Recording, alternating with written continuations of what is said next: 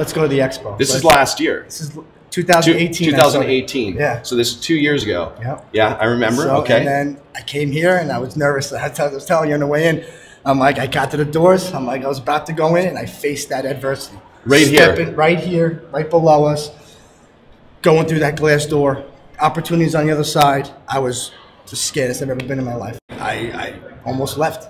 And my wife's like, get in there right now. Just get visible, get in front of people. Got in there, walked around. Bro. I was like, I just got to go see Judd. Let me get in front of him, shake his hand, get out of here. I'll accomplish my mission for the day. Yeah. And I did it. You know? I remember, I love you, a hug. Yeah. Friendship at first sight.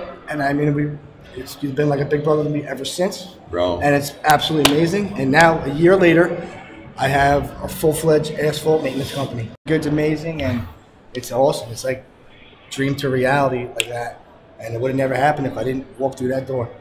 Bro, man. I was like right there. I was going to leave or go. And I was like, just went. More people need to know that they don't need to feel alone out there, man. It's a lonely place when you're starting, you know, and it's, you know, it's everyone's faced with that fear. That fear is, it's a tough pill to swallow, you know, and I'll tell you right now, swallow it, move forward and push to your dreams because it pays off. Like mine's paying off right now and it's amazing. And I never ever thought in a year from last time I met you to now that I'd be where I'm at, and it's incredible. Now I come here, now I know half the place.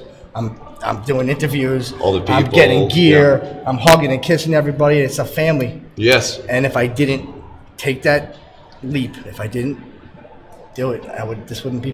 Because when you literally are in a position to be able to set a dream in your mind, and you have the framework and you have the surrounding, you have the people, you have the ambition and the drive and the determination and dedication, you're able to identify what your blueprint is of your past that brings fear today and then allows you to strive forward towards your goals and truly be successful.